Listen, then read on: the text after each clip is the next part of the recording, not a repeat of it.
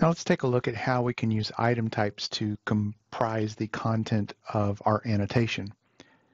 And to show the final product, if I select to annotate element, all the elements in my drawing, I can have it labeled my parcels. And so here we have a bearing and a distance along each edge of our parcel.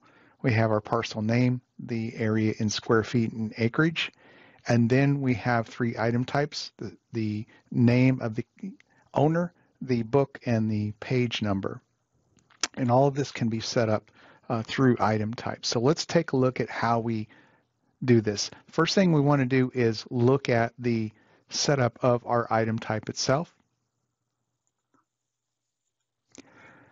Going to the DGN library where the item types are created.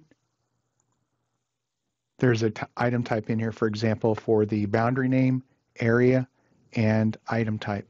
The boundary name is just a property of the feature definition we've drawn.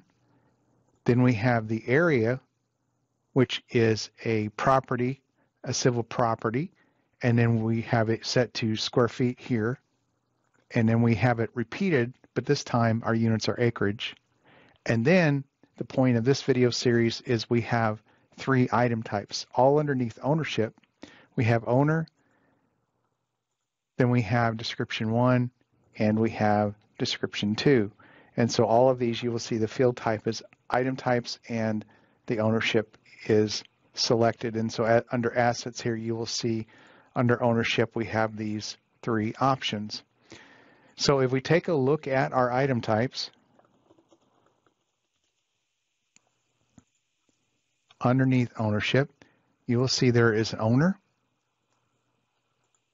There is line description item 1 and line description item 2. So the way this fits together, the item type feeds information into the text favorite.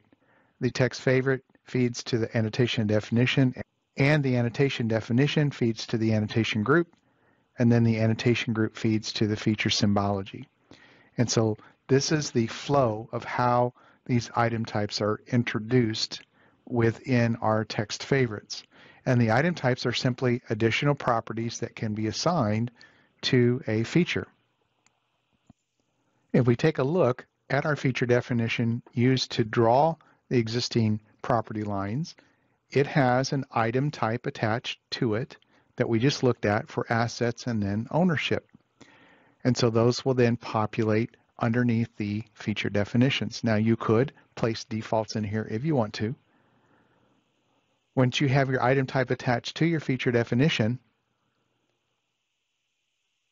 that feature definition points to a feature symbology, and that feature symbology for the linear element points to an annotation group, just like in the flowchart that we looked at. And in the annotation group, we have existing property boundary. We can right-click on that and manage. And if we look at this particular entry, it's located as a horizontal point in the center of our existing right-of-way property. We have told it to place text with this particular element template to control the symbology. We're putting it at an angle value of 0, and we have selected our text favorite we just looked at called boundary name, area, and item types.